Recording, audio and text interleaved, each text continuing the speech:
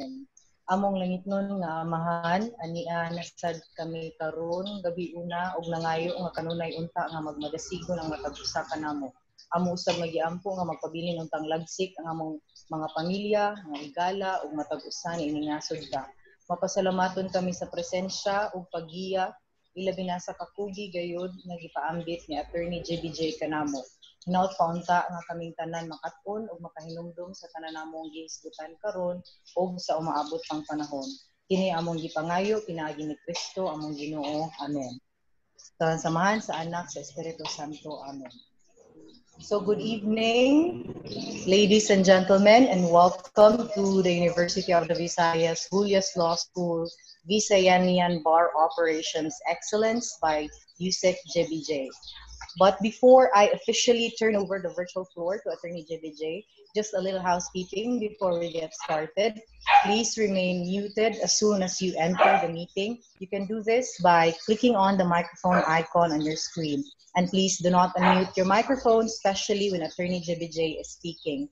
You may type your questions, your comments, or your concerns in the chat box, and we will be addressing them after Attorney JBJ's presentation. We look forward that you guys are with us until the end of this lecture. So I now welcome, ladies and gentlemen, the very energetic, the very resourceful, and informative Attorney USEC Josephus B. Jimenez. Good evening, fellow Visayanians. I'm very happy that today, before 6 o'clock, we have reached already more than 50. And this is credited to the effort of Attorney Wagas, who invited even our Director for Student Affairs, Dr. Velasco, and also I have a friend coming from our town in Ronda, Cebu, who worked in Mindanao and now retired, and joining us, Mr. Felix Tejero. I welcome him here. And all of you, I understand that there are students, new students, the College of Law, the University of the Visayas. I am very happy to be doing this as my offering to my alma mater. I graduated from the UV Gulyas Law School in 1974 without paying a single centavo to university. I was a university scholar all the way from first year to fourth year. And I think my average is 1.3 something.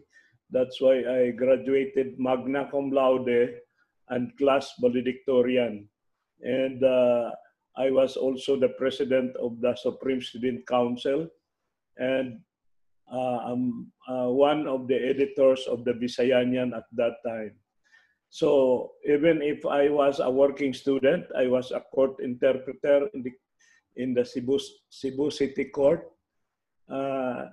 from 8 o'clock in the morning to 5 o'clock in the afternoon. I was working. Then I have to run from City Hall to come to UV campus, rushing to the fourth floor of Rivera building where we had classes before. And it was a very difficult life for me, but I struggled very hard. I come from a very poor family. I live in a squatter area in Be Rodriguez, and I had to support myself. But with the grace of God, even if I was not able to review in Manila, at that time all the reviews were done in Manila, but I reviewed on my own, and I got 84.93 average. The number 10 got a flat of 85. I got 84.93. It was only in taxation and in commercial law that I found the subjects very difficult because we did not have a very good fundamentals of taxation and commercial law. But I got line of 9 in labor law, in political law, in civil law, and I did very well in many of the subjects. So I am inspiring you now and giving back to my alma mater all the what I owe to them, and I give it back to you. So tonight, after so many meetings already, I think we are in meeting number 10. We are now, this is the 10th meeting, and we are going to discuss Book 3 of the Labor Code. As I have told you earlier, there are 3 books in the Labor Code that are very important. We all know that there are 7 books in the Labor Code, 7 books in the Labor Code. And I identified 3 books as the most important of them all. And this is Book 3, which we are going to discuss, all about wages, benefits, hours of work, and labor contracting, job contracting, as well as the visitorial power, the Secretary of Labor. That is Book 3. The next book that is very important is Book 5.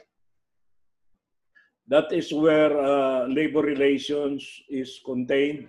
And in Book 5, we will discuss unions, collective bargaining, unfair labor practice, strikes, and procedures, labor procedures, starting from the labor arbiter to the NLRC.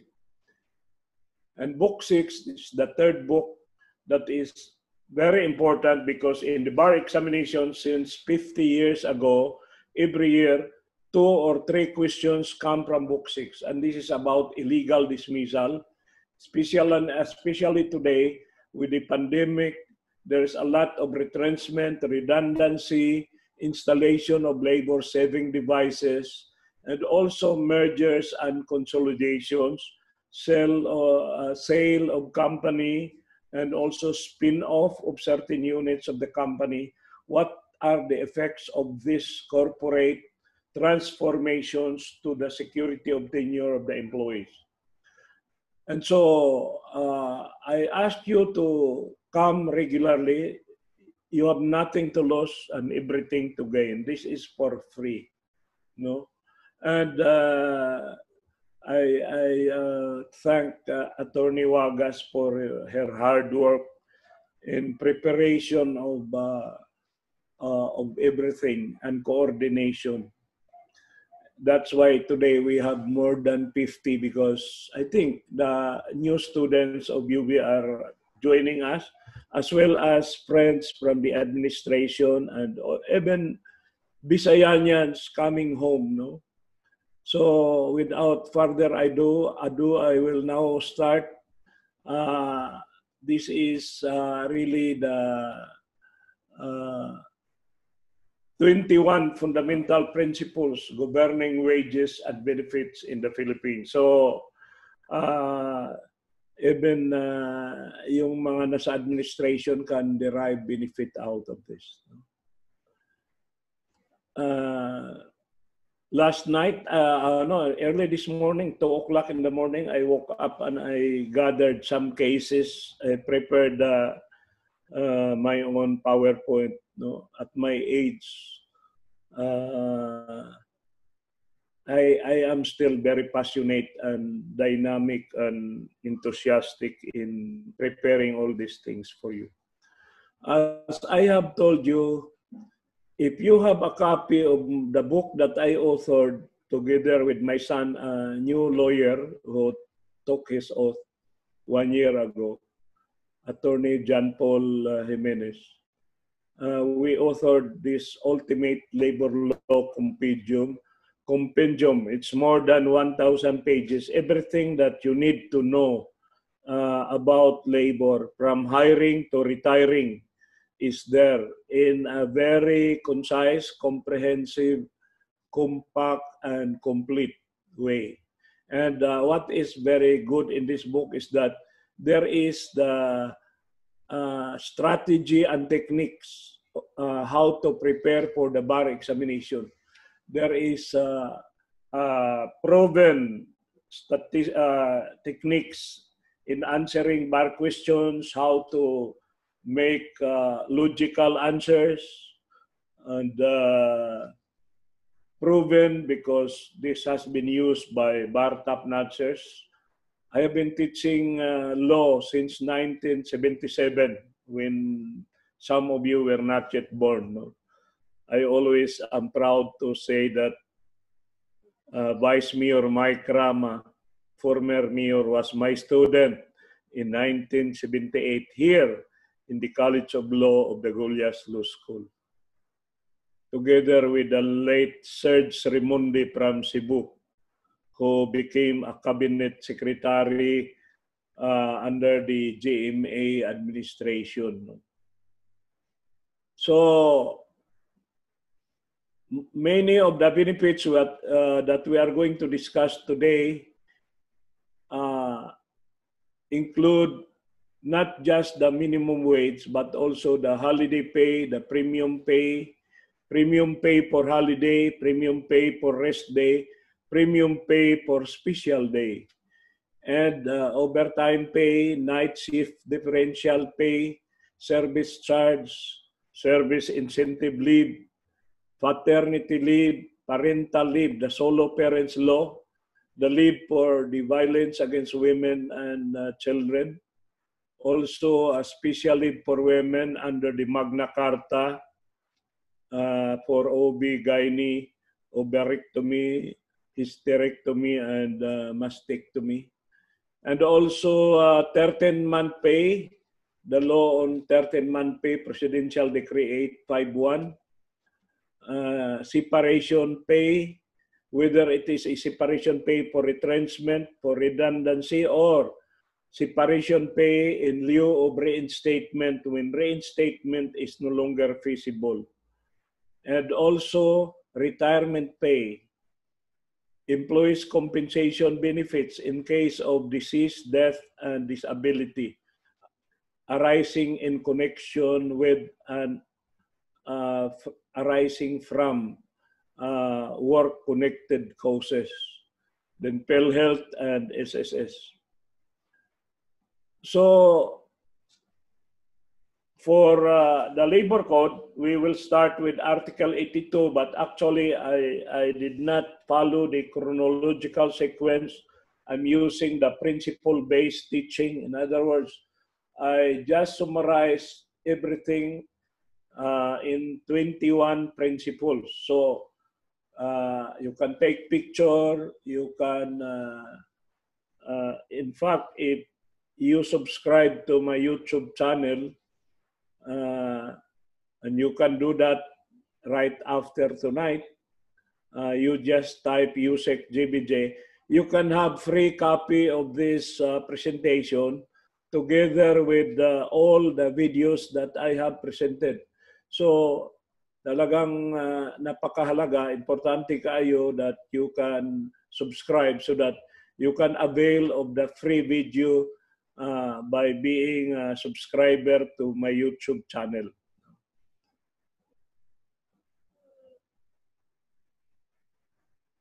So I have quoted here some very important nuggets of wisdom coming from great men. They wrote something about wages and salary, unions, labor law, and Abraham Lincoln, perhaps the greatest president of the United States. He was the emancipator of the slaves. He was the one who abolished slavery, and he is the 16th president of the United States. And he said that it so happened in all ages of the world that the workers have labored hard while others, without doing anything, enjoyed the fruits of their labor. So napakahalaga ang pag-usapan nato karon because it's about wages. I will just skip some of the quotations in the interest of time, no? but I gathered him very early this morning at 2 o'clock in the morning. So I always look forward to every Monday. So just an overview, the first principle that we will discuss is the principle of universal coverage. The law on wages applies to all workers, whether you are paid based on time or based on result. Even PACYA workers are entitled to the minimum wage law according to Republic Act 6727, amending Book 3 of the Labor Code. So don't ever think that yung mga PACYA worker, in fact, even the boundary employees, the taxi drivers, the jeepney drivers, if we are really strict about it, they are covered by the law on minimum wage. In other words, the amount that they bring home every day must not be lower than the minimum wage for the region. No? You are aware that there are 17 regions in the Philippines today, and we belong to Region 7. So the minimum wage of Region 7 should at least be received, no? Whatever is the amount that they get every day, whether they are PACYA workers, piece rate worker, it should be computed in a manner that it should not be lower than, it can be higher than, but it cannot be lower than the minimum wage for Region 7. So the first principle I'll discuss in detail later. This is just an overview. The second principle is the principle of limited exceptions. No? Because later on we will discuss about the BIMBI. What is the BIMBI? It is the Barangay Micro Enterprises. These are very small companies with five workers who cannot afford to pay the minimum wage, and therefore the law, in order to encourage private enterprise, the law is giving them leeway, limited exception. No? If you are a BIMBI and you are registered with the local government and the Department of Trade and Industry, your authorized capital is not more than 3 million pesos,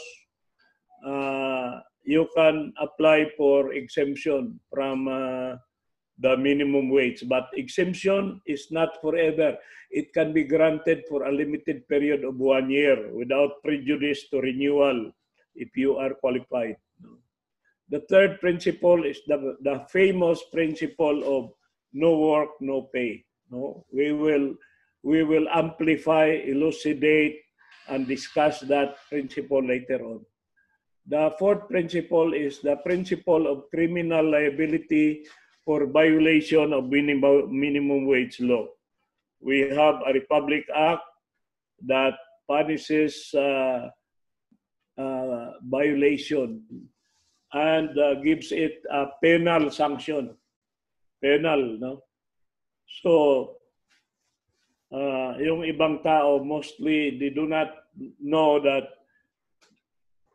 if you do not pay the proper minimum wage for your people, you can go to jail for that. And there are already convictions made which were affirmed by the Supreme Court for violating the minimum wage law. You know, in labor law, there are very few instances of criminal liability. One is illegal recruitment in Book 1. No? Another is allowing a worker to work without an SSS registration. And another is collecting SSS contribution and failing to remit it to the SSS. It can be considered criminal. And the last would be unfair labor practice. By virtue of the Labor Code as amended by Republic Act 6715 authored by a Bisayanian, Senator Boy Herrera. Unfair labor practice is now a criminal offense. No? So, when the labor code was promulgated in 1974, unfair labor practice was not yet a criminal offense. But because of a graduate of the UB Goliath Law School who did not take the bar and who became Senator Ernesto Boy Herrera, he amended the labor code and made it a criminal offense. So it's an honor on our College of Law that one of our the late alumnus of the UB College of Law made a lot of changes in the labor code, and one of which is that one. So talking about criminal liability. Then the double indemnity law. This is a punishment to all violators of the minimum wage. The first punishment is criminal liability. The second is you will double the amount that is due and demandable by your employees. And this is not or, it's and. In other words, you will have to be imprisoned and at the same time, you have to pay double. So we have to be very careful about paying our employees. You are a businessman. The sixth principle is that criminal liability is imposable on corporate directors, executives, partners. So if you have a business and your HR staff or accounting staff committed a mistake in the computation of wages, and even if the mistake is done in good faith is not a defense because this is a malum prohibitum. This is not a malum per se by special law.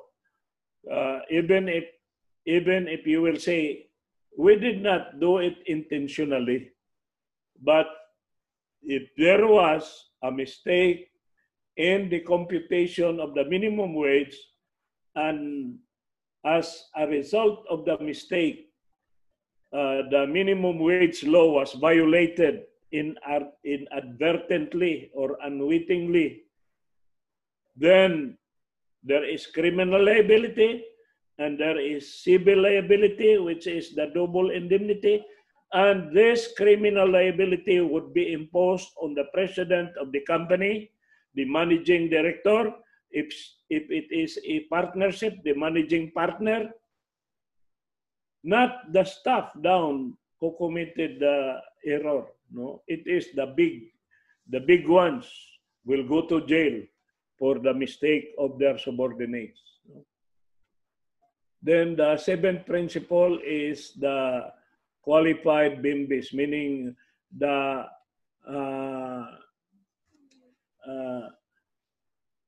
micro enterprise, the barangay micro business enterprise. That is the meaning of BIMBI. Hindi ito yung anak ni Chris Aquino. This is another BIMBI. BMBE is barangay micro business enterprise. And the law defines micro as 3 million authorized capital and below. 3 million and below.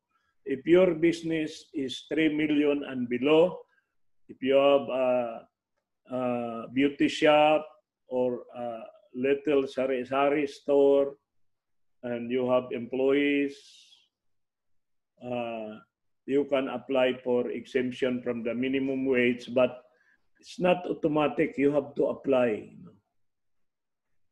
Eighth principle is governing workers paid by result. In other words, kung pakyaw-pakyaw ang pagbayad sa mga empleyado, how does the government make sure that the amount paid by the employer is not shocking to the conscience of man. Yung bang ginuto nimo imo mga tao nga you do not pay him the correct amount. How does the Department of Labor acting in behalf of the state in implementation of the mandate in Article 13, Section 3 of the Constitution that assure full protection to labor? And how does the DOLE make sure that the amount paid is commensurate with minimum wage?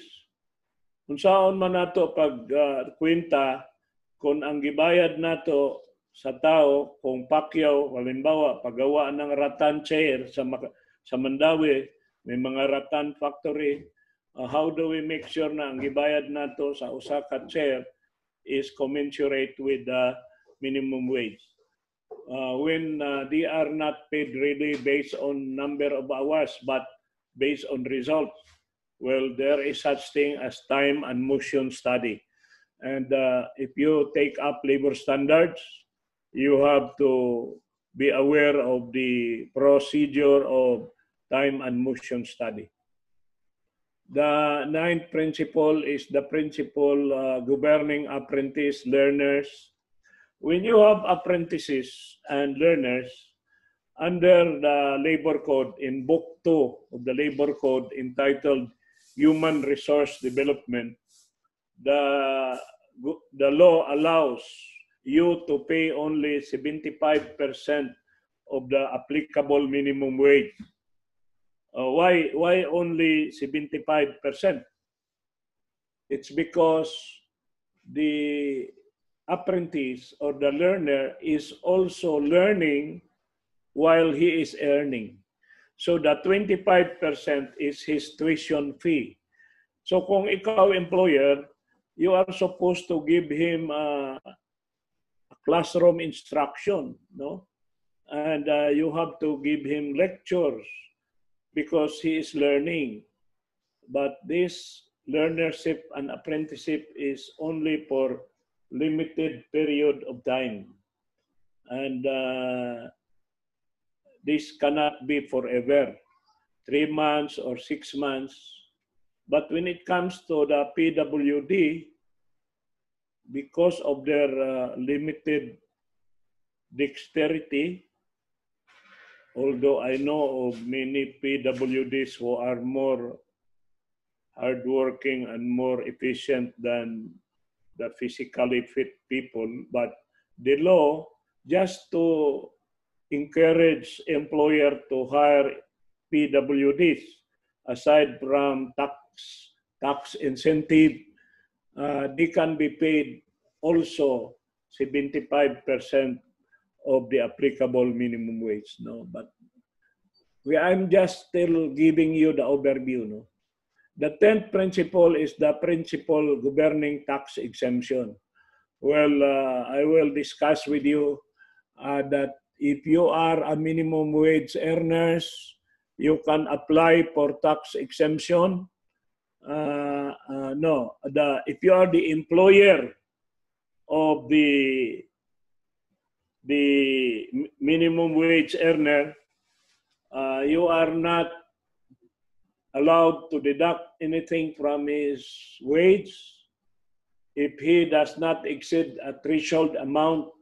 Even 13-month pay, a certain portion, a large portion of 13-month pay is tax exempt. The philosophy behind this is, of course, to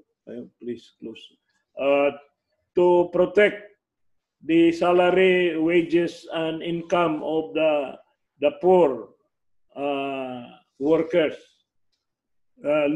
In this country, taxation is really put in the shoulders of the middlemen, no? Because the rich people, the taipans, the moguls, the magnates, they can avoid taxation through many ways. If you have been listening to the congressional hearing involving ABS-CBN, one of the accusation against the network was creating a layer of corporations owned by the same family just to escape or avoid taxation. No? And the big people in the Philippines, they can always avoid taxation because they have certified public accountants, they have lawyers, tax lawyers who are expert in tax avoidance. Of course, you will remember that in the Philippines, tax evasion is illegal, but tax avoidance is legal. So you will know what is the difference between tax evasion and tax avoidance. But the real burden in the Philippines is really the middlemen, no? Yung mga executives, no? Pareho kay Ma'am Velasco, no? Na they cannot escape taxation because that is deducted from their salary. When I was with San Miguel Corporation and in Pepsi Cola, and my salary then in Pepsi Cola was about 200,000 a month. No? Can you imagine 30% of that, and that is about 60,000 a month. I was paying 60,000 a month to the government. No? So, and in fact, it can be higher because the higher your salary level, the higher would be the scale for taxation. It can reach to 35%. That's why Singapore is considered as the best country to work because there is a cap that taxes should not be more than 20%. But I was just telling you a story about taxation. The next is equal pay for equal work. Earlier, I mentioned the principle of no work, no pay. This is another principle of equal pay for equal work. I'll discuss that later on. The 12th principle is the principle of state regulation of minimum wages and benefits. For the young students, they may be asked the question, is it allowed by law if the employer and the employee will agree and have their agreement in writing and notarized that the employee is agreeing to accept wage below minimum? In other words, is wage purely subject to the contractual agreement, or it is subject to the regulation of the state? The answer is all wages, minimum are always subject to regulation. So any agreement to receive a wage below minimum is null and void from the very beginning, because the relationship between labor and management is not merely contractual. It is imbued with the character that involves public interest. Therefore, the state, in the exercise of police power and pursuant to Article 13, Section 3, the mandate to afford full protection to labor, the state can come in and say, oh, labor, even if you agreed, I will not agree. So yan ang I always mention, that the relationship of labor and management is husband and wife, and the government is the mother-in-law. So the mother-in-law will always interfere, and the mother-in-law will say, oh, I don't agree with that. No, even if the two parties have already agreed, he has still the power to veto the agreement, because that is exercise of police power. The 13th principle is the principle of non-diminution, and this is very controversial. Especially today, when there is a pandemic and many employers are suffering from serious financial reverses. Others are suffering from financial hemorrhage.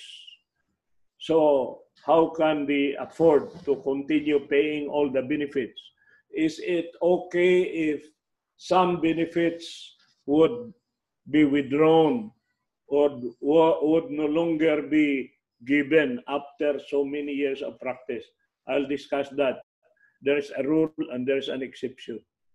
The 14th principle is about quit claims, waivers, and releases. There are companies who have the propensity of preparing quit claims, resignation, waiver, and asking the poor workers to sign blindly. They do not even allow the workers to read the document. They just say, you just sign it. In fact, I know of some security agencies who, on the first day, when the job applicants join the agency, they would require the guard to sign blank payroll for the next 3 years. It's a payroll without any entry, there's no amount, and just sign because that is a condition to hiring.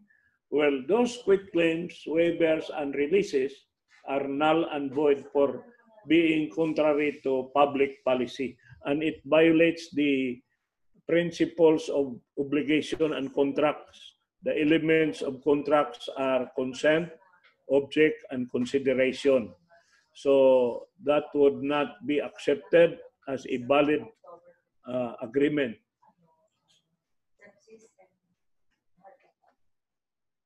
And the 15th principle is preference in case of bankruptcy.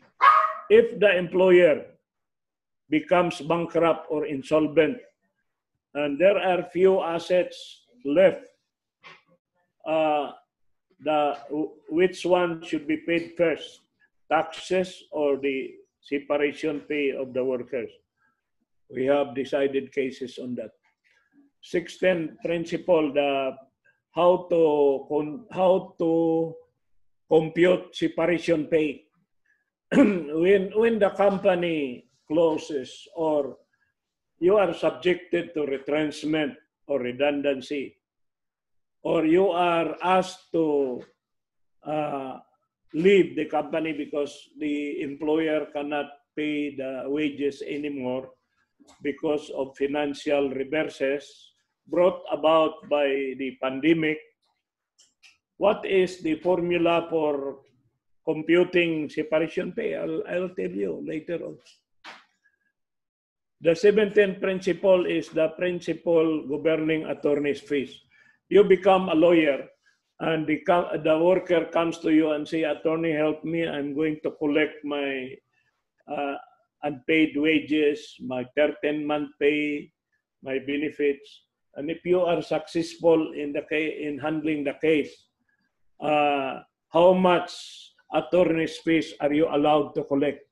The labor code, particularly Article 111 in Book 3, limits the attorney's fees to 10% for money claims, not for illegal dismissal and for unfair labor practice.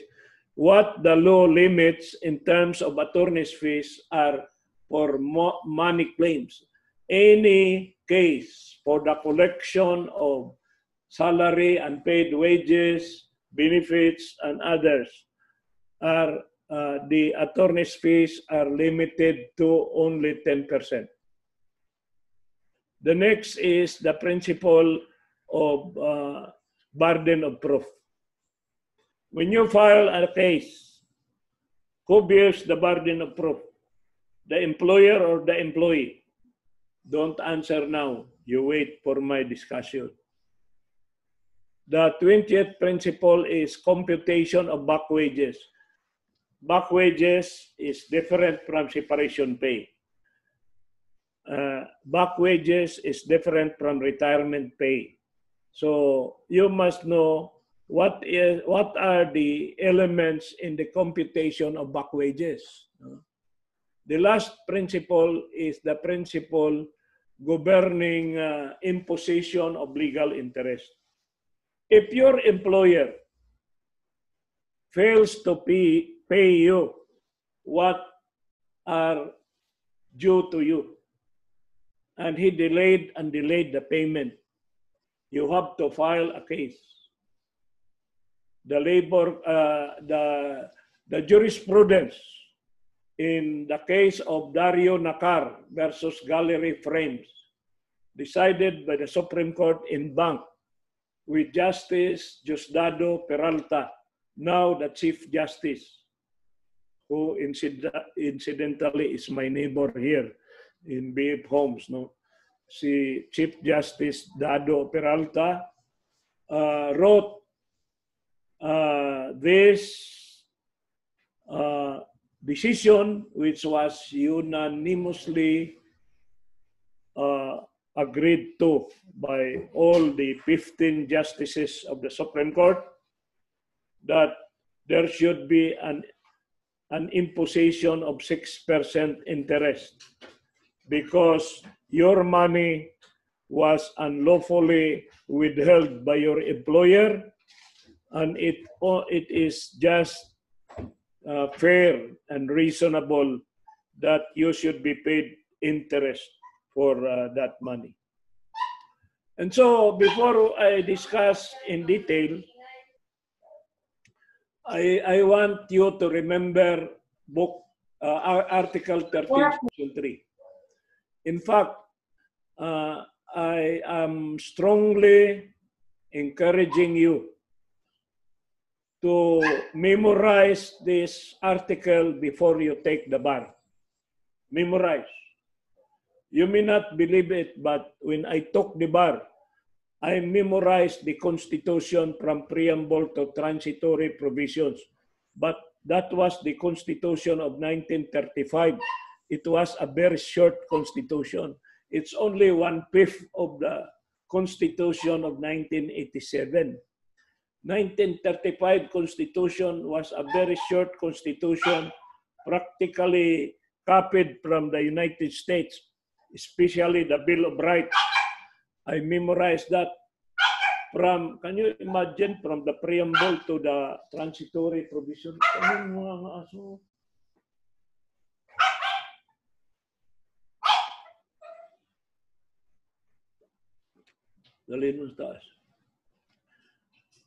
So you have to memorize this article because all the rights of labor are enumerated here.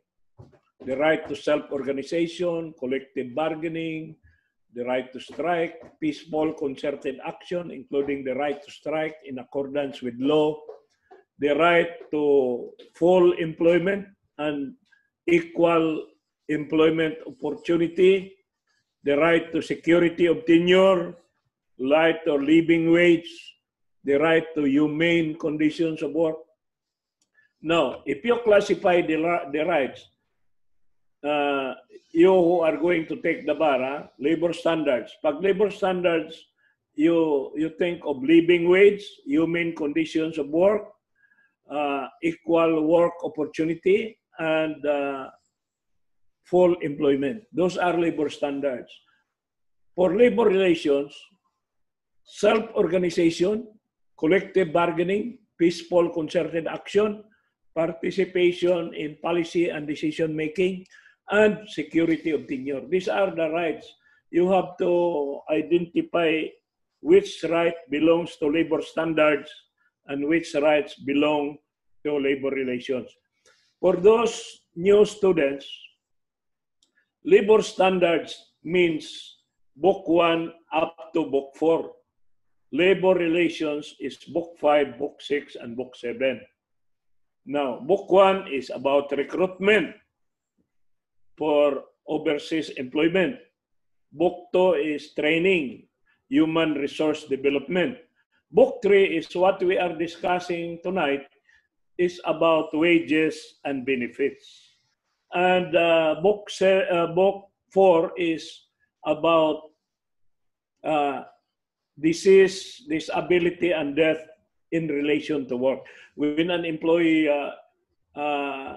is infected by a disease, and the disease can be connected with the nature of his work, then he is entitled to disability and sickness benefits under Book 4. So anything about money is labor standards. But it comes to relations like union relations, collective bargaining, and also termination of employment in Book 6. That is labor relations. So labor law is really divided into three: labor standards, labor relations, and social legislation. Social legislation is somehow related to labor standards because it has something to do with SSS, PhilHealth, Pag-ibig, and employees' compensation. So the three branches of labor law, labor standards, and social legislations are related, and the other one is labor relations, which includes labor procedures, how to file cases, compulsory arbitration or voluntary arbitration. Still part of the Constitution is the principle of shared responsibility and the promotion of a preferential use of voluntary modes of dispute settlement. In other words, there is a bias in favor of voluntary arbitration rather than compulsory arbitration. When you talk of NLRC, that is compulsory arbitration. When you talk of NCMB, National Conciliation and Mediation Board, that is voluntary arbitration. So the state shall regulate the relations between workers and employers. That's why I told you earlier, even if the employee agrees to a wage below minimum wage, the state shall, in other words, it's a mandate, it's mandatory. The state is mandated to intervene. The state is mandated to intervene because intervention is a form of protection. And in the intervention, there is a recognition of the rights of labor to a just share in the fruits of production and the rights of the employer to profit. In other words, even if our constitution is pro-labor, there is also a recognition of the right of the owner of the business to earn profit and to have a reasonable return on investment, no? ROI, return on investment, and to expand and to grow. So may mga company na nagbabayad naman ng tamang minimum wage, but for so many years, hindi nagbibigay ng salary increase. So ang tanong dyan, nagbabiolate ba ang company ng batas? The answer is no, because they are paying the minimum wage. And kung ang company na yan ay imbes na ibayad sa mga tao ng increase, ay in-expand niya ang kanyang mga operation, nagtayo siya ng mga branches, can the worker say na instead of opening new branches, why don't you give us salary increase? Well, if you form a union and your union is recognized or wins in the certification election and you negotiate for a higher salary than the minimum, that is allowed. But without a union, the employer has the right not to give salary increase, even for 20 years. Of course, from the HR point of view, that is not good because you will be losing a lot of people. You will be losing a lot of people kasi magre-resign yan. But in the eyes of the law, you have not violated anything. No? From the HR point of view, meron kaming term sa HR na ERM, attract, retain, and motivate. How can you attract a good employee if you are just paying the minimum? How can you retain them if you are just paying the minimum? Or how can you motivate them to excel and to achieve better results in their performance of jobs? So attract, retain, and motivate. But in the eyes of the law, there is no violation. So I will now go into the details of principle number 1. No? Principle number 1 says, the wage orders prescribed by the Regional Tripartite Wage and Productivity Board. Can you memorize that name? Huh? Regional Tripartite Wage and Productivity Board. Issued pursuant to Republic Act 6727. This is another law authored by Senator Boy Herrera. Senator Boy Herrera, Bisayanian like us, was the one who created the Regional Tripartite Wage and Productivity Board. Because during our time, prior to 1989, there was only one minimum wage for the whole country, the Philippines.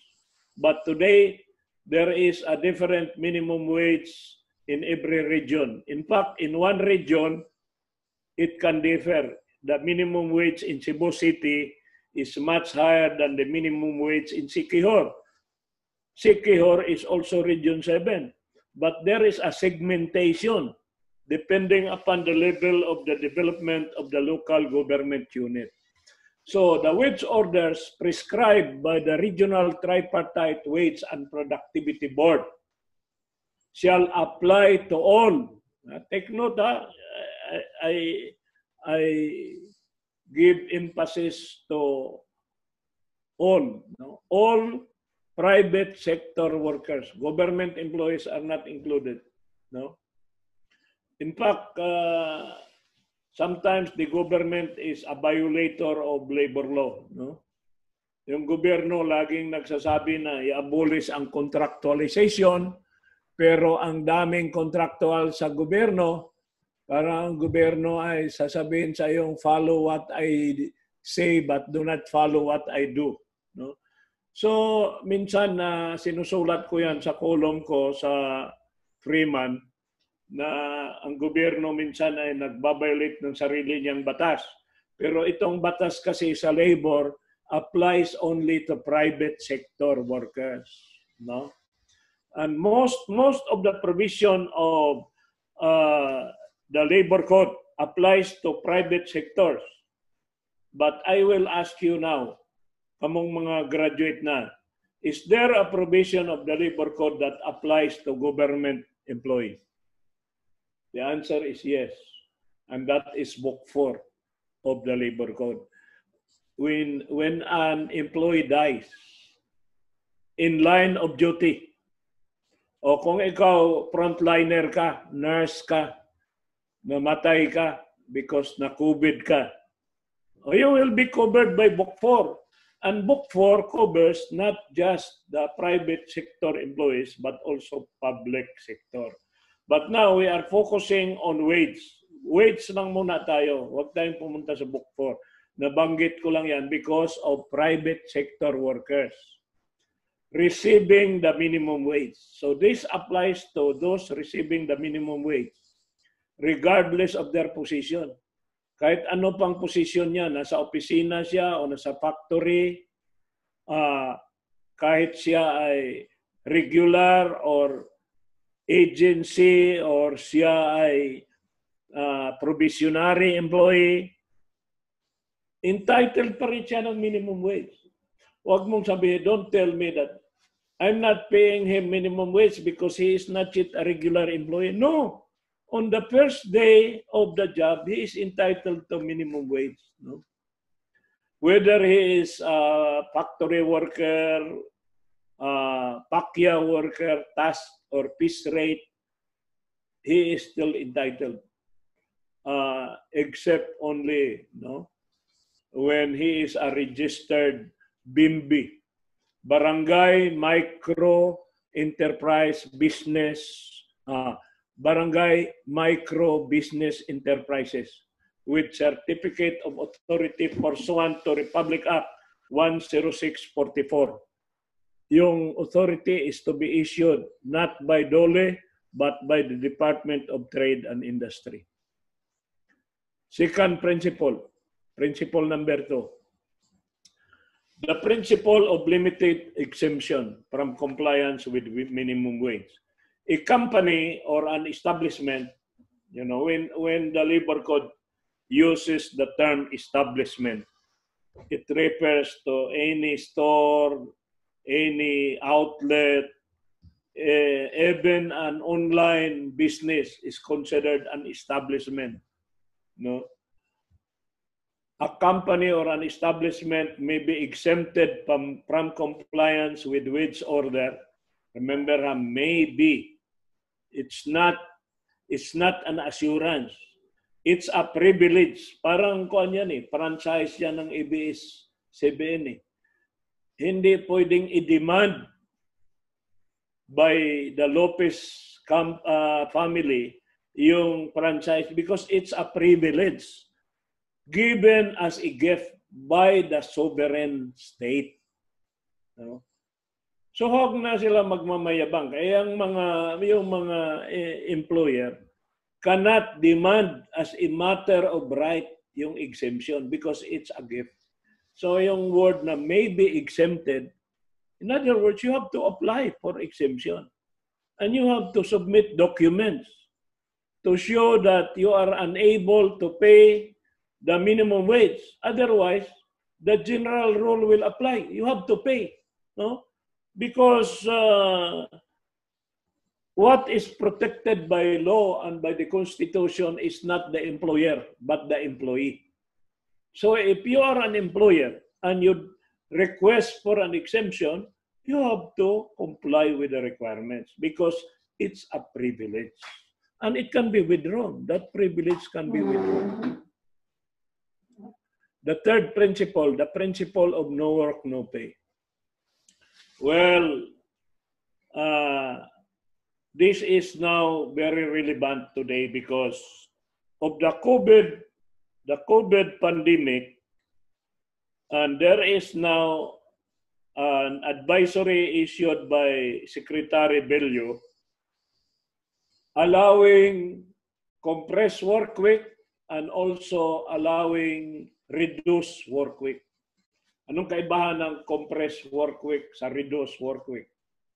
Yung compressed work week, yung 48 hours for the 6 days of work, as of today, normally there are 6 days in a week that a private sector worker renders work from Monday to Saturday.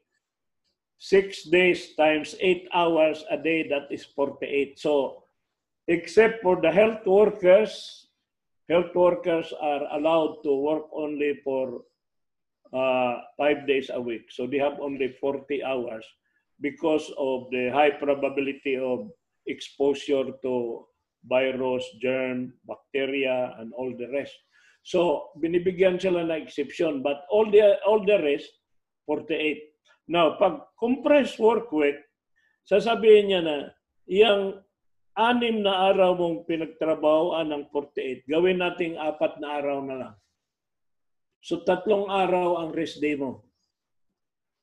But you have to work 12 hours a day without overtime pay. That's allowed. Pero, there must be an agreement between the employer and the employee. And, pag nag-exceed ng 48 hours, bayad na ng overtime pay. Pero on a daily basis, magtrabaho ka from 6 o'clock in the morning to 6 o'clock in the evening. Wala kang overtime pay. That's allowed. Basta compressed work week. Pero ang reduced work week, on the other hand, naghirap na yung company. Sabi ng company, I cannot afford to pay my workers 6 days a week. 3 days na lang. Maghati-hati na lang kayo. Kalahati magtrabaho Monday to Wednesday. Another group Thursday, Friday, and Saturday. para lahat kayo may income, pero 8 hours times 3, imbes na 48 hours kayo sa isang linggo, 24 hours na lang. And on the days that you do not work, you have no pay. That is the principle of no work, no pay. And that is allowed by law. But that is only for limited period of time in case of crisis like this. In fact, under the Labor Advisory number 17 and 22 of the DOLE Secretary, every 6 months, that arrangement expires. Now, if the pandemic will subsist, you can renew that, subject to the agreement of the parties. Now, if there is no more capability on the part of the employer, then we will use Book 6 instead of Book 3. And that is retrenchment and early retirement or voluntary separation with payment of separation pay. Okay. The fourth principle is the principle of criminal liability. Ito yung sinasabi ko sa inyo eh. Republic Act 8188, amending Republic Act 6727. Kasi ang mga employer, pag hindi mo bigyan ng criminal liability, talagang magbabiolate yan. Sa payroll, ilalagay nilang minimum. Pero ang natanggap sa tao, hindi minimum. Iyon naman mga tao, dahil hirap maghanap ng trabaho, tinatanggap na lang nila kahit masakit. Kaya nga, pag merong inspector, mag-i-interview sa mga workers, nagkakaroon ng violation. And that is Article 128, the visitorial power of the Secretary of Labor, exercised through the regional director and the inspectors. So, this law makes it criminal. Kung ang minimum wage, halimbawa 400, nagbayad ka ng 350, preso ka. Ilang taon preso mo? Not less than 2 years, nor more than 4 years. And, or fine of an imprisonment. Ang fine is 25,000 to 100,000 or imprisonment of 2 years to 4 years or both. Pag galit yung judge sa iyo, yung judge ang merong discretion dyan. Kung maangas ka sa hearing, di ka gumagalang sa judge, mainis yung judge sa iyo, imbes na fine ka lang, pag fine lang, 100,000, kayang-kaya ng employer. But if you are imprisoned for 2 years, that's the minimum. That's a big deal. So, be careful about minimum wage. Pag hindi ka nagbayad ng overtime pay, hindi yan criminal offense. Hindi ka nagbabayad ng holiday premium, hindi yan criminal offense. Hindi ka nagbabayad ng 13th month pay, hindi yan criminal offense. Pero hindi ka nagbabayad ng minimum wage, criminal offense yan. Yan ang tandaan nyo. Fifth principle, double indemnity. Yan. In addition to imprisonment and fine. Ito in addition ito. Nasentensyahan kang mabilanggo. Or pinabayad ka ng fine, or both. On top of that, you will have to pay double the amount that is collectible by the employee. Kung meron kang 100 empleyado or 500 empleyado, tinutal lahat yan, ang lahat ng underpayment na nangyari, kinuwenta yan ng DOLE, umabot yan ng 3 million. Dodoblehin yan, gawing 6 million. Imbes na ang matanggap ng empleyado 3 million lang, magiging 6 million. Nagbayad ka na ng 6 million, na bilanggo ka pa, o nagbayad ka pa ng fine. Iba yung fine kasi the fine will go to the government. The double indemnity will go to the employee. So do not confuse. Do not confuse the double indemnity with the fine. No? Okay. Number 6. Sino ang bibilangguin? Yan. Sir, paano natin mabilanggo yan? Korporasyon yan or partnership yan. O edi yung partner, yung managing partner ang bibilangguin natin. Yung vice president, yung CEO. Can you imagine na Ma'am Velasco, halimbawa magkamali yung magpasahod dyan sa UB, meron yung mga non-teaching personnel, for instance, nagkamali pag-compute. Sino mabilanggo? E di yung mga CEO natin, COO, yung mga vice president, hindi yung nagkamali, hindi siya ang mabilanggo. Matatanggal lang siya sa trabaho, pero ang mabibilanggo ay yung mga executive. Kaya sa command responsibility, you have to supervise your people. Kayong mga graduate ng law, sa torts and damages, you come across with the principle of respondeat superior. Bakit kung ang ikaw may taxi ka, pagkatapos ang driver mo ng taxi nakasagasa, siyempre ang criminal liability siya yun. Pero yung civil liability, kung insolvent yung driver, ikaw mapunta because you failed to supervise him and you failed to choose the correct driver. So yan ang respondeat superior. Yan ang command responsibility. Kaya kahit ikaw, mabait ka, magaling ka, pero yung mga tao mo, pwede kang ipahamak. Pwede kang ipahamak ng mga tao mo, mabibilanggo ka na wala kang kaalam-alam. No? And you will say, mag-impose ka na mag-interpose ka ng defense ng good faith. Sabi, sir, wala naman akong intensyon. Good faith ako eh. In criminal law, you will know the principle of mala prohibita. Mala prohibita yan eh. It's not a mala per se. So sa mala prohibita, it is a special law and it is a special law, therefore criminal intent is not necessary and good faith is not a valid defense. Parang illegal recruitment yan eh. Parang trafficking in person yan. Pagka nahuli ka, sabi mo, tumulong lang na naman ako, sir. Hindi naman wala akong masamang intensyon.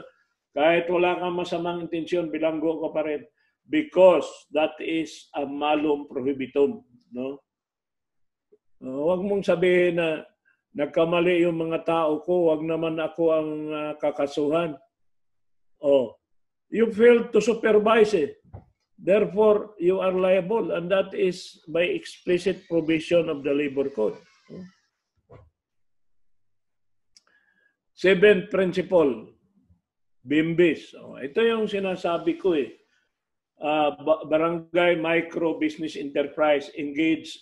Not all of you, only those that are engaged in the production, processing, manufacturing of products or commodities, including agro-processing, trading, and services.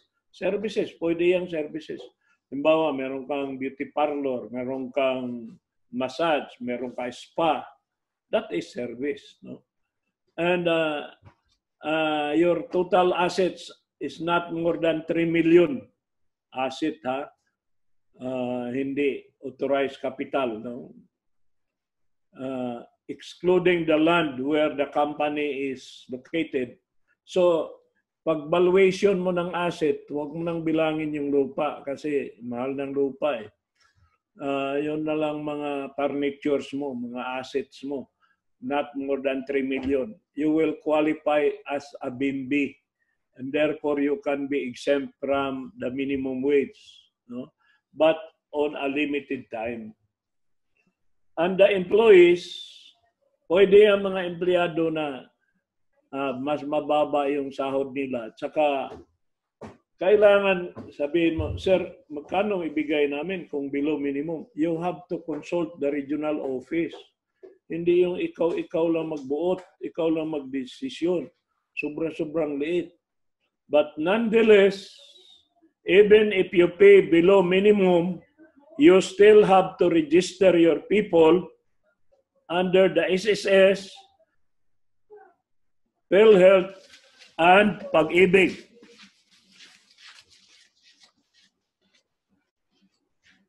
Huwag lang maingay na, naririnig dito.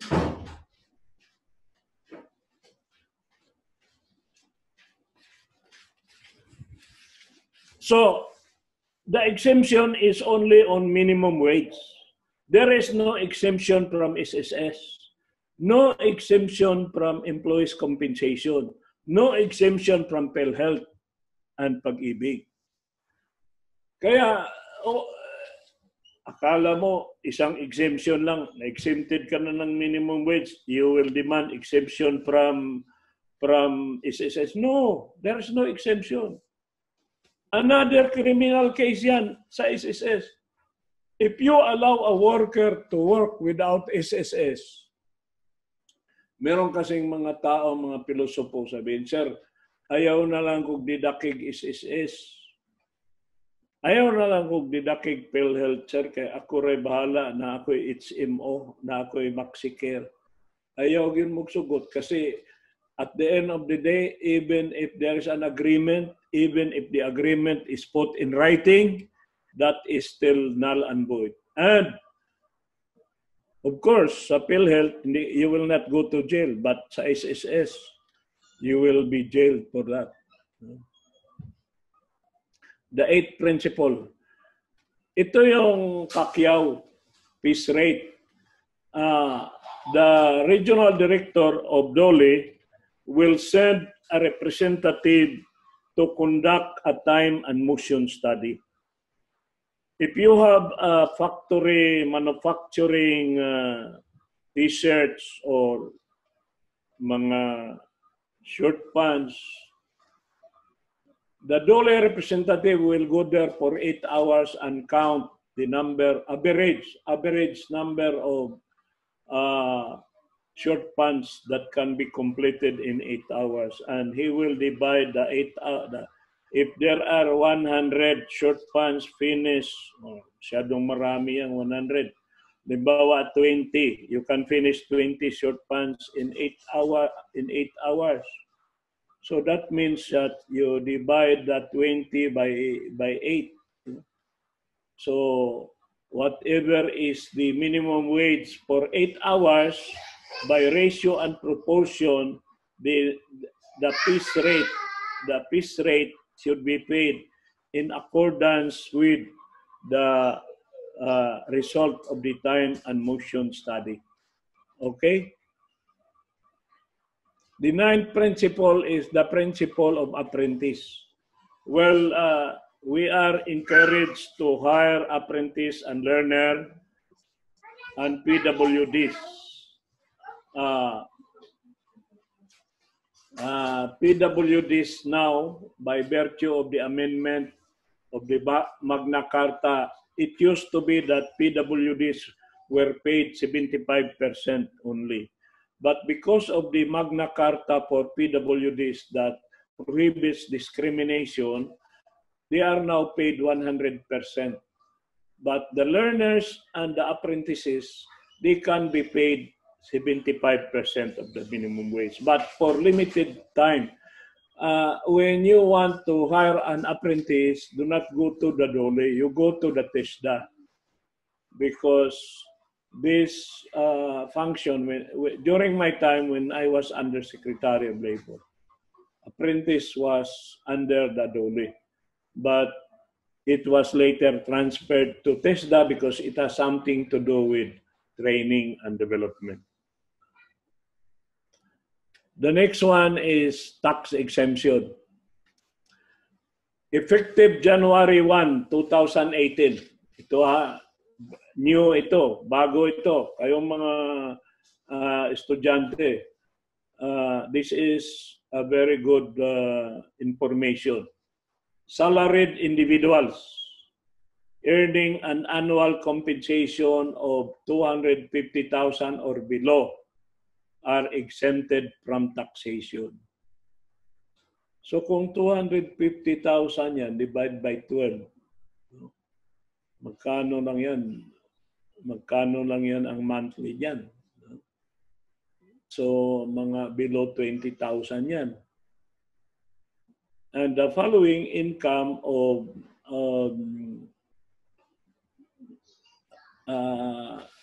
MWEs are also exempted from income taxation.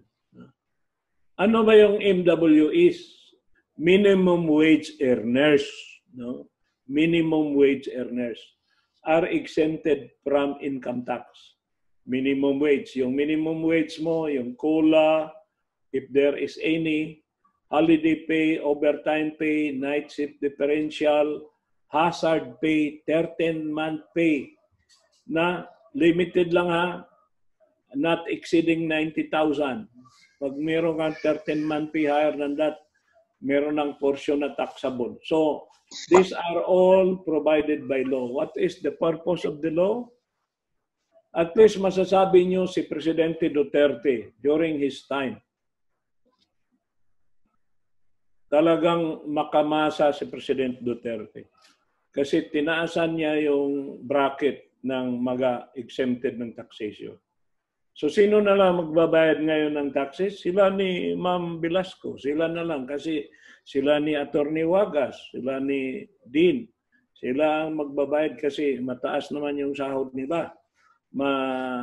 Mas mataas sila sa mga exempted. So 11th principle, the principle of equal pay for equal work. Well,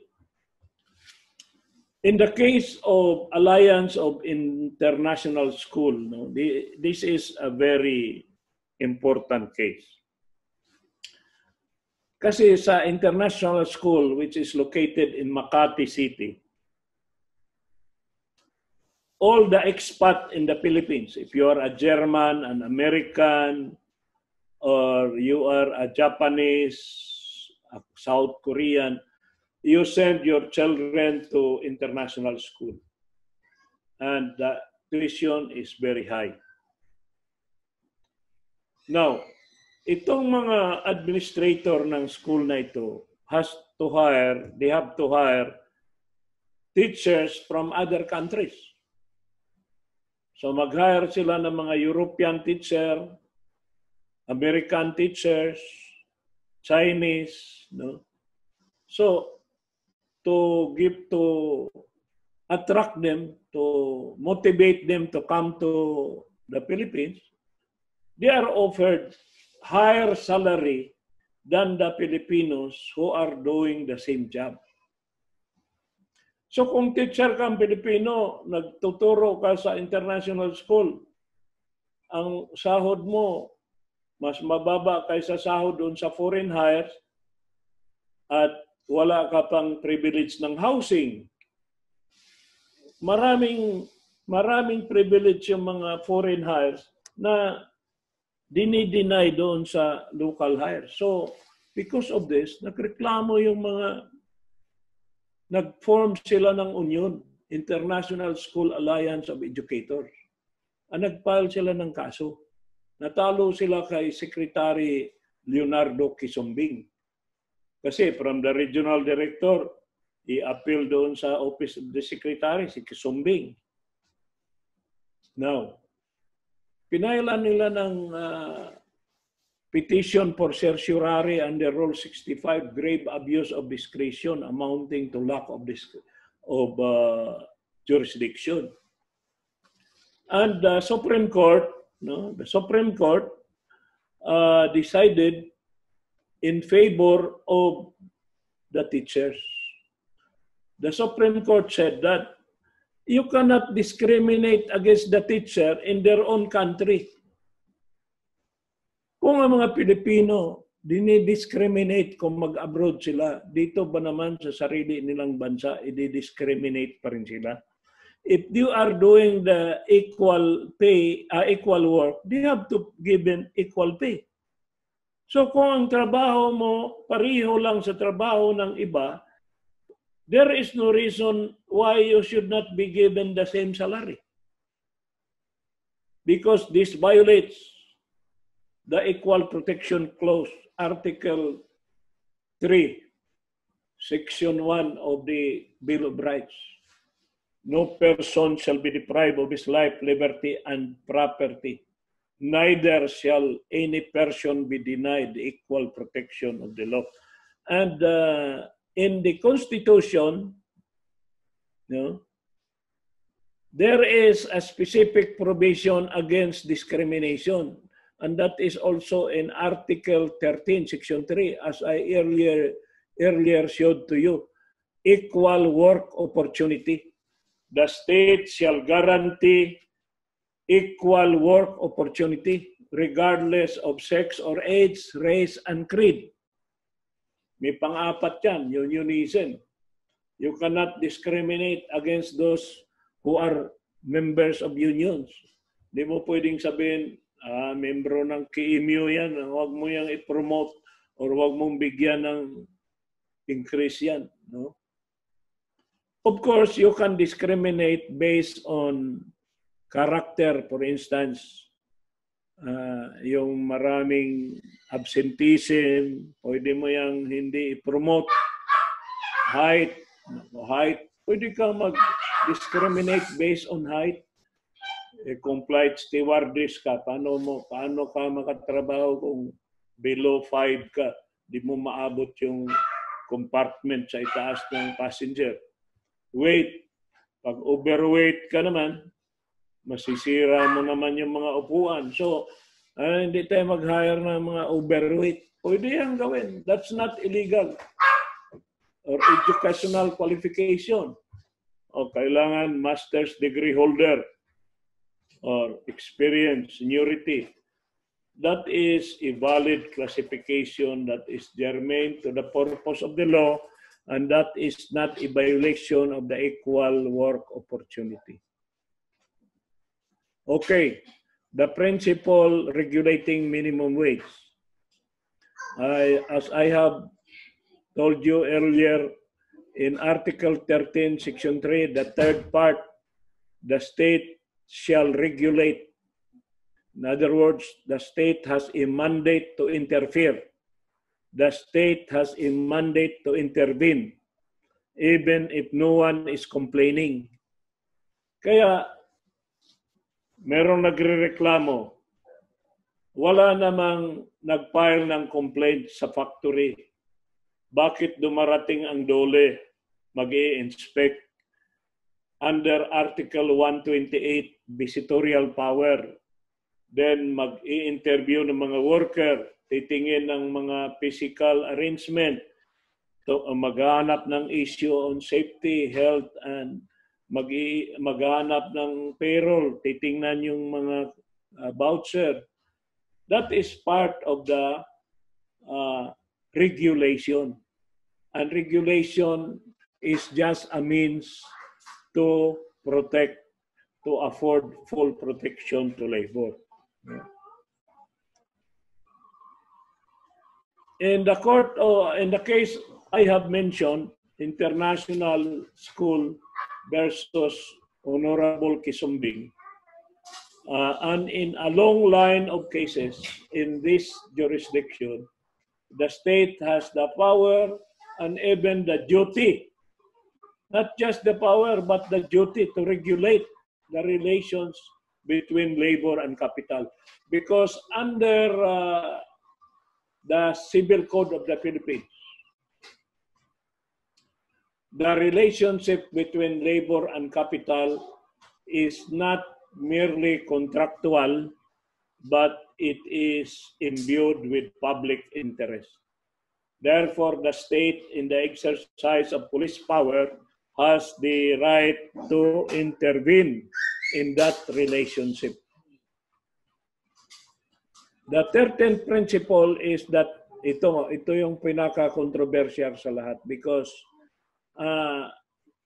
I have divided this into 4 groups, A, B, C, and D.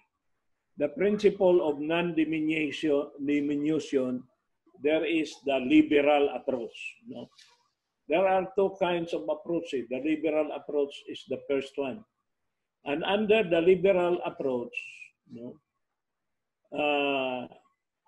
this article is interpreted to include all increases.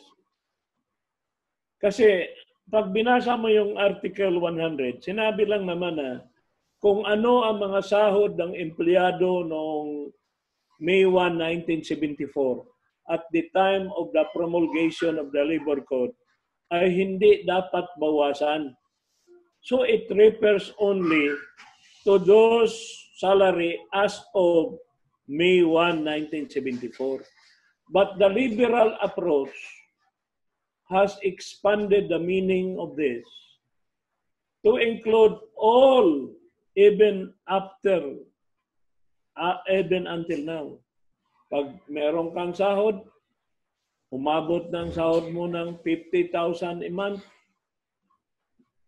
kahit maghirap pa ang kumpanya, hindi pwedeng ibabayan unilaterally. Hindi mo pwedeng sabihin, effective next month, all of you will suffer 20% cut of your salary. Because that is the way we have to adapt in order to survive. That is null and void if it is just imposed. It is not negotiated. Namang pinilit ng employer na bawasan yung mga sahod, alisin yung benepisyo na enjoyed for so long under the liberal approach of Article 100, that is not allowed. But there is a restrictive approach which says that yun lang na mga sahod in 1974 ang dapat makover ng Article 100 of the Labor Code, as I was saying. Then there is a third principle. No? In the case of Arco Metal Products versus samahan ng mga manggagawa, si Justice Arturo Brion, Bar Top-Notcher of 1974, Ateneo, clarified that under the principle of mutuality of contracts, the reason why we are not allowing a unilateral deduction of salary is because contracts are bilateral. If you want to lower the salary, you have to get the consent of the other party. In other words, by virtue of this, the mutual consent approach under the Civil Code of the Philippines, it is allowed to negotiate for lower as long as there is no undue influence, no deceit, no anything that vitiate the consent. Because you are aware that there are 3 elements of a contract: consent, object, and consideration. So ang consent must be knowingly, freely, and voluntarily given. Tatlo yan ha. Knowledge, freedom, and voluntariness. Knowingly. Paano ka magbigay ng consent kung hindi mo alam ang punot dulo? So there must be full disclosure. Kaya minsan nakapirma ka ng contract dahil may mga hidden na mga bagay na hindi dinisclose sa'yo. So your consent is vitiated because you did not knowingly agree to the contract. Para manligaw ka ng babae na nakatakip ang mukha. Tapos hindi mo nakita kung ano talagang mukha dyan. Tapos how can you give your consent if you did not knowingly, ano ba yung tinatanggap mo? Pag sinasabi mo, tanggapin mo ba itong pangit na ito? Paano mo matanggap na hindi mo nakita? No? You have to, bago mo tanggapin, kailangan mong, kaya nga knowingly, freely. Ang ibig sabihin ng freely, Walang tumututok sa iyo ng baril. You have the right to say no freely. And despite the knowledge, and you have the freedom, you voluntarily gave your consent. So, it is the spontaneous agreement coming from your mind and your will. Sabi nga ni Justice Parasis, the human mind is consist of two faculties, the will and the intellect. Ang will ay maghahanap talaga yan ng something good, and the intellect will look for something true. No? So, if the truth and the good comes together, it becomes beauty. No? And therefore, if you agree to accept a beauty or a truth or a goodness, you have to know the entire story, no? Not partial. The whole truth. No? You have to know the whole truth before you can accept it. So if partial truth is given to you and you give consent to the partial truth, kaya maraming naghihiwalay mag-asawa dahil nga hindi dinisclose yung whole truth Kailangan i-disclose yung whole truth para you will knowingly give your consent to the whole truth. Yung mga ngayon, makakita ka ng babae, maganda. Nakasiguro ka bang babae yan? Yan ang sinasabi ko sa iyo. How can you give consent? Na maraming mga katotohanan ngayon na mamaskara. Lalo ngayon uso na ang maskara. No? Maraming mga katotohanan na nagmamaskara. So how can you give consent to that? Mag-ingat kayo. Next is withdrawal or waiver. Now, ito yung diniscuss ko earlier, no? In the case of Davao Insular Hotel, nalugi na yung hotel sa Davao. Binili ni William Gatchalian, yung may-ari ng waterfront sa Lahog at saka waterfront sa airport. Si William Gatchalian, yun ang ama ni Senator Gatchalian. Now, binili nila yan. Ang sinabi nila, hindi ko kaya yung mga sahod ninyo, kaya nalugi kayo dahil sobrang taas ng sahod nyo. Ang gawin ko ngayon, bayaran ko kayo lahat ng separation pay at pipiliin ko na lang yung i-rehire. So nag-iiyakan yung mga empleyado. Sabi, sir, kami ay willing na ibaba namin yung sahod namin. Alisin na yung ibang mga benepisyo. Willing kayo? Sige, sumulat kayo sa akin. Sila ang sumulat. They are the one asking that their salary be lowered. And inagree ng management. Ngayon, yung 20% na hindi nag-agree, yung mga rebuilding grupo, yung mga oppositionist, hanggang nakarating sa Supreme Court, ang sabi ng Supreme Court, this is not illegal because this is negotiated under Article 1308 of the Civil Code, a negotiated withdrawal with just consideration is not prohibited by law. Kasi binayaran naman sila At saka ang kapalit doon, walang tanggalan. Anong gusto mo? Malaki na wala o yung maliit na meron? So mabuti na lang yung maliit na sahod na meron kang trabaho kaysa maghangad ka ng mataas na hindi naman kaya ng management. So, hindi illegal na ibawasan ang sahod. Basta hindi ito pinilit ng management. Hindi ito in-enforce. This is negotiated. And there is a consideration for the withdrawal. Under any of the following circumstances, yung pwede mong bawasan ang sahod, meron pang panglima pala Kung nagkamali ka nabigyan mo siya ng sahod na, ang sahod niya 20,000, nagkamali ka ngayon, nagkamali ng pindot yung computer na nagiging 200,000, nadagdagan ng zero. That's an honest mistake. And you know, if you remember the principle of solutio in debiti, undue payment. Alam mo yung kaso ng Melon Bank? I'll tell you the story of Melon Bank. There was the woman in San Francisco, California, who sent $1,000 to her brother in the Philippines. No? Yung sister nasa San Francisco nagpadala ng $1,000 through the bank sa Melon Bank dito sa kanyang kapatid na lalaki sa Pilipinas. Ayuda yon, ayuda. Nagkamali yung bangko. Yung $1,000 nagiging $1 million.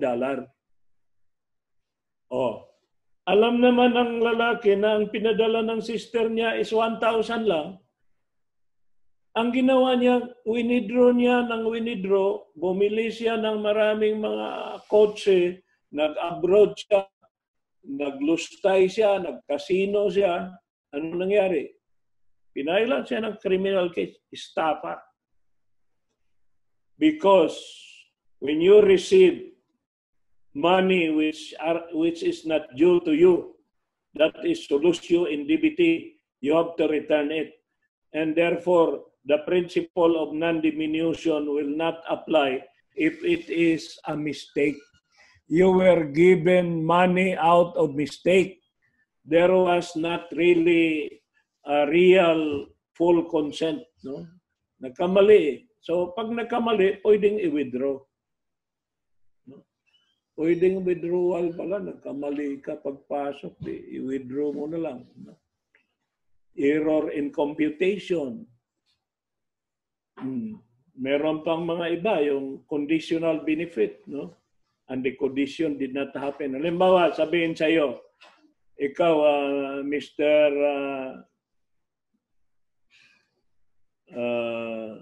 Karyon, sabihin sa iyo ng employer mo, I will give you a bonus of 100,000 if you pass the bar.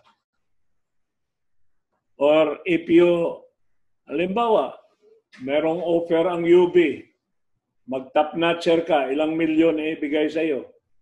Hindi nangyari yung condition. Hindi ka nag-top notcher. Nakapasa ka lang. Pero hindi ka naka-top notcher. So, you are not entitled to it and do not consider it as a diminution or a withdrawal because the condition did not happen. Di ba? Ang galing na mga paliwanag ko sa inyo. Pag hindi pa ninyo yan maintindihan, iwan ko na lang sa inyo. Okay. In the case of Davao Insular and PAL, the case of Rivera versus Espiritu. Yan ang sinasabi ko sa inyo. You have to read this case. Gerardo Rivera versus Secretary of Finance Espiritu.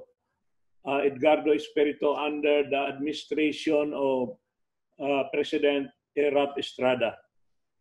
When in Philippine Airlines, the employees waived their salary increase for 10 years. Pero mo, hindi sila bibigyan ng increase for 10 years. Walang CBA negotiation for 10 years. And that agreement was questioned before the Supreme Court.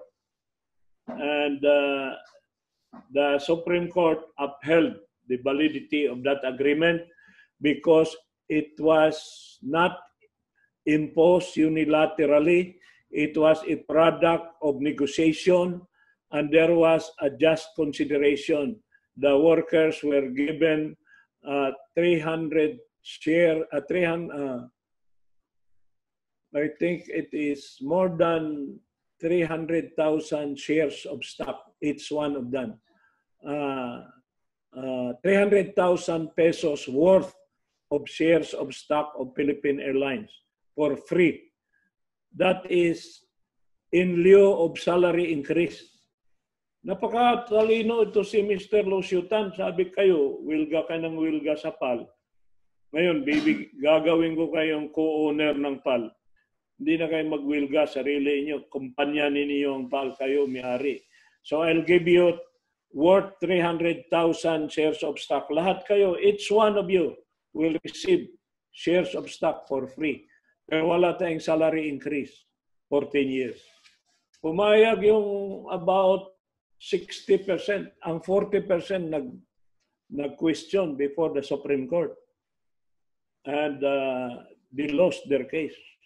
The Supreme Court said, yung mga hindi pumayag, pwede na silang tumanggap ng separation pay. Pero yung mga pumayag, huwag ninyong pigilin yung pumayag na pumayag sila na walang salary increase. Hindi naman bawasan eh. Wala lang increase. No? And they received 300,000 worth of shares of stock. See? So I have here a lot of cases. The case of Sibilia Trading versus arbitrator Tomas Simana. The case of Globe Telecom versus Flores. The case of Meralco versus Kisombing. Ito yung case ng mga security guard. No? Arco Metal Products. The case of Davao Fruits versus ALU. Associated Labor Union, Davao Integrated Port Services versus arbitrator Barquez. All these cases involves diminution of benefits. And this is one case, Eastern Telecom versus Eastern Telecom Employees Union. The facts are very simple. They have been receiving bonuses for so many years. Sobrang yaman ng mga telecom company at that time. Nagbibigay sila ng 15-month pay, 16th-month pay. Bigla silang nalugi. And withdraw nila ngayon yun. At kinasuhan sila. No? At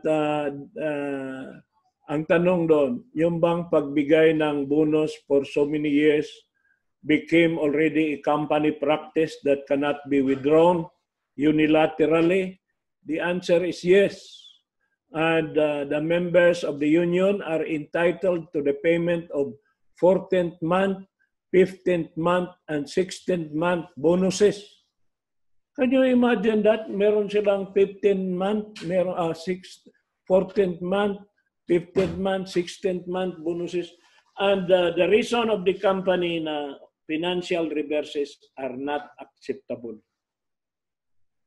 Para bang sinabi ng Supreme Court, ginawa na ninyong kaya yan na nanatili yung the reason why the workers stay with you. And what is most important here is that this is now embedded in the contract, which is the collective bargaining agreement. It is not just a company policy. It is written as part and parcel of the written contract, which is the collective bargaining agreement. So it cannot be withdrawn unilaterally. Hindi, iyan ay iba yan doon sa waterfront, sa Insular Hotel kasi sa Insular Hotel it was negotiated. Sa PAL it was negotiated, but here abruptly lang itigil mo yung pagbayad ng 14 month, 15 month, and 16 month. And what is your alibi? Or what is your reason? The reason is we cannot afford. That reason is not acceptable. Quit claims. Nako, ito na ngayon ha. Yung mga company magpapaperma ng quit claim patapos sasabihin, huwag na niyong basahin, permahan na lang ninyo. That is null and void. Because to be valid, number one, consent is knowingly. Ito na, lagi ninyong i-memorize yung sinabi ko ha. Knowingly, freely, and voluntarily. No? Sabihin na, tinatanggap mo ba na hindi ka na bibigyan ng bonus simula sa taong ito? Yung bang pagtanggap mo, naintindihan mo ba na mawawala sa iyo knowingly, mawawala sa iyo more than hundreds, thousands of pesos. Freely. Did you give your consent without any intimidation, force, coercion? No? Voluntarily. In other words, this is your decision. Nobody is promising you anything to give this decision. And the elements of contracts are present.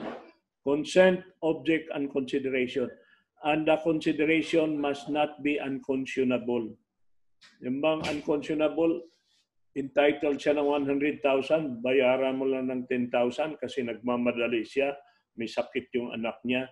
In dire necessity siya. Yung term na dire necessity, you take advantage of the situation. Halimbawa, yung kapatid mo, ang anak niya nasa hospital, pumunta sa iyo, nangutang. Tapos sabihin mo, permahan mo ito. Bigyan kita ang pera, permahan mo ito. Yung pala, pinagbili mo na yung lupa mo na share mo sa mana. That is null and void. That is taking advantage of the dire necessity. His consent was not knowingly given. No? He was not even reading the contents because he was in a hurry. You take advantage of that situation. No? So this case of Hiao versus NLRC, ang sabi naman dito, pag voluntarily executed and there is no fraud or deceit and the consideration is credible, we have to uphold the validity of the agreement. So if you are asked to decide whether an agreement, a waiver, a quitclaim is valid, you have to look for the elements of a contract. Was consent freely given? Is the consideration fair, just, and reasonable? Is it not shocking to the conscience of man? Oh. So pagka mag-present yan, do not hesitate to uphold the validity of contracts because the law encourages voluntary settlement. No? Ito, sabi nga dito ni Justice Reyes, not all waivers and quitclaims are invalid. They are, not all of them are against public policy. If the agreement was voluntarily entered into and the consideration is a reasonable, just, no, then you uphold the validity. But when the person making the waiver, although the law frowns upon quitclaims, but when the person making the waivers voluntarily and with full understanding, nandoon na naman yung tatlo knowingly, freely, and voluntarily. You should be able to use the words. When you answer the bar examination question, you should use these three terms because the examiner will look for it. Knowingly, freely, and voluntarily. Knowledge, freedom, and voluntariness.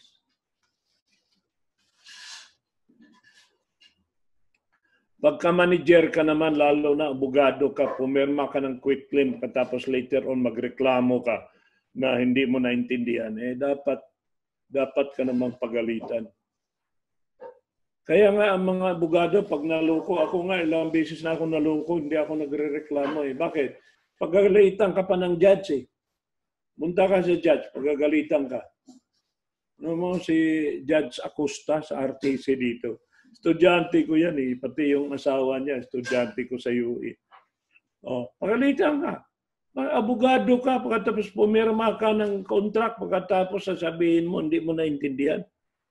Sabihin, hindi, saan ka ba nag-aral?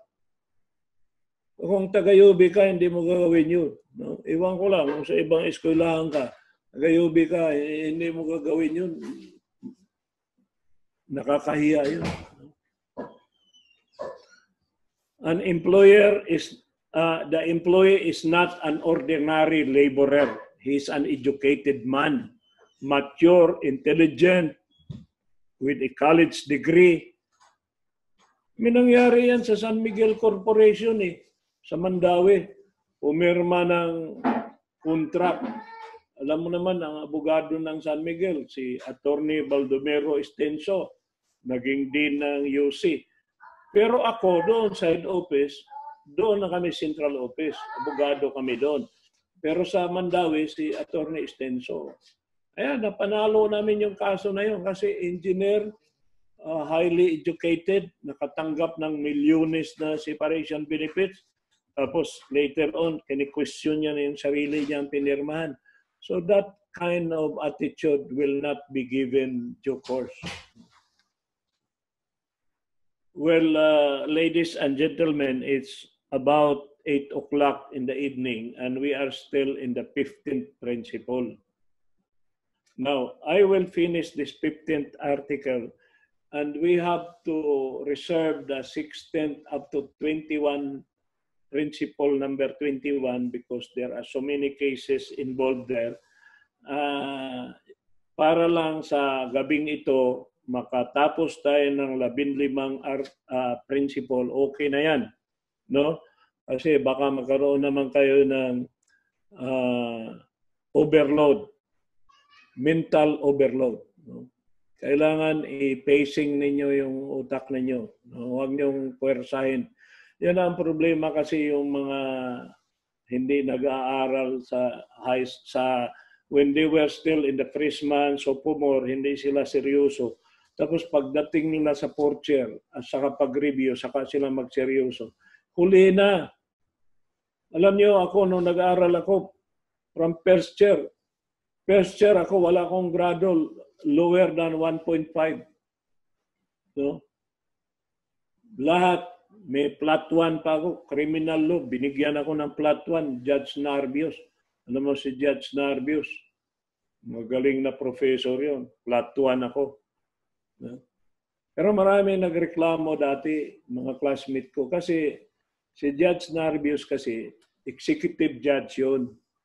Ako, interpreter ako. Tapos, pagka-examination na yun, kasi sobrang talino, yan yung memorize ang revised penal code. Sabihin niya, Josephus, you prepare the question. Can you imagine ako mag-prepare ng question? Pero ako lang nakakaalam nun. Hindi alam ng iba yun. So, ako yung gumawa ng question para sa midterm. Siyempre, perfect ako doon dahil ako ang gumawa ng question. Tapos, pag natapos na yung exam, sabi niya, okay, Josephus, you check the papers. O, check na naman ako. Ako na nga nang gumawa ng question. Ako pa mag-check. Tapos, after na mag-check, okay, you compute the grade. O, submit namin doon sa registrar. Pirmado niya, pero akong gumawa. Paano ako hindi ma-plot 1 yan? Yan ang reason dyan. Pero, totoo, sa ibang subject, talaga namang pinag-aralan ko yan. Kasi, paano ko makakuha ng 84.93 sa bar na hindi ako nag-review? Hindi ako kumuha ng bar review. Kung hindi talaga, seryoso ako. So from first year to fourth year, meron kaming fraternity. Yung fraternity namin ay Future Barrister Society. UB Future Barrister Society. At ang initiation namin ay examination. Hindi ka pwedeng mag-join noon kung hindi ka nakapasa sa exam. Wala kaming body contact sa hazing. Walang hazing. Initiation namin. And every Sunday, nag-aaral kami voluntarily. Then, we give examination to each other. Lahat kami nakapasa sa bar. Yung batch namin, isa ang magna cum laude, 4 ang cum laude. Lahat kami nakapasa. Pero kami, 90% working student. Kasama si Attorney Frank Manilong, writer sa Sunstar. Cum laude yan. No? Si Ani Pasaylo, Provincial Secretary dati. Si Judge Fiscal Celso Espinosa, classmate ko yan. So, itong 15th principle is about bankruptcy. But since there are many cases, sa next Monday ko na i-discuss ito kasi pag nalugi na talaga yung company at wala nang babayaran, ito na naman si Senator Boy Herrera from UV. Dati kasi from 1974 upon the promulgation of the Labor Code up to 1989, ang number one priority is government. Ang unang bayaran tax. But when Boy Herrera amended the Labor Code, Republic Act 6715, ilagay niya yung absolute preference. But despite the absolute preference, there is still higher than the wages. And ito, i-advance ko lang sa inyo, itong kaso ng Barayuga versus Asset Privatization Trust, where it is established that the hierarchy, the priority of credits under Article 2244 of the Civil Code will take precedence over Article 110 of the Labor Code. So this is a case of conflict between Civil Code versus Labor Code, which will prevail. So that will be our lesson up to 21, Principle 21, next meeting. And tonight, it's enough. We have discussed 14 principles. We have 7 principles more. And Attorney Wagas, we can now take picture because for the first time, we have reached how many? More than 60? Yes, attorney. Saan galing itong mga tao na ito? Saan mo ni-recruit to? Ni-recruit ka dyan sa Kulon? Sige, mag-picture ta guys ha, kadit lang. Ano ito, mga bagong estudyante? I invited new students for the attorney, but I think some of them saw our ad sa page. Baka may mga taga-ibang planeta na naligaw dito sa iyo. Okay lang yun. Okay ra. Okay lang yun kasi ang pagmamahal ng Panginoon ay walang pinipili. Walang discrimination, di ba? So, kayong lahat ngayon, 60 kayo. Pag nag-like kayo, nag-subscribe kayo doon sa aking YouTube channel, tama na rin nyo kay Attorney Waga. Eh di, ang dami ninyo, maaabot na ako ng 800 kasi 752 na ako eh. So, makuha ninyo lahat ng video. Libre ang video ninyo. Walang bayad naman yung mag-subscribe. Akala nyo, may bayad yan. Walang bayad yan. Okay, Attorney Wagas, please take picture. Page ani ha.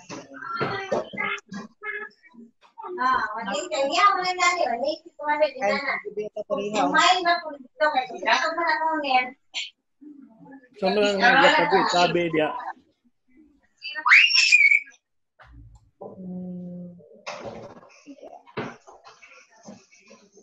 Okay. Ang yara attorney ha, kadit lang, last attorney.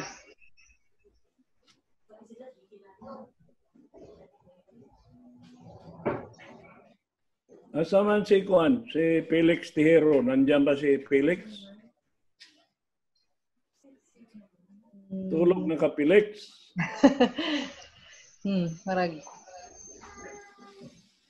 Di ko na ko kita ni Sir Felix. Si Ma'am Ano si Sir Felix? Dapat si Dr. Velasco, attorney. I'm here, attorney. Did you learn anything tonight? Yes, lots of things, attorney. Very applicable.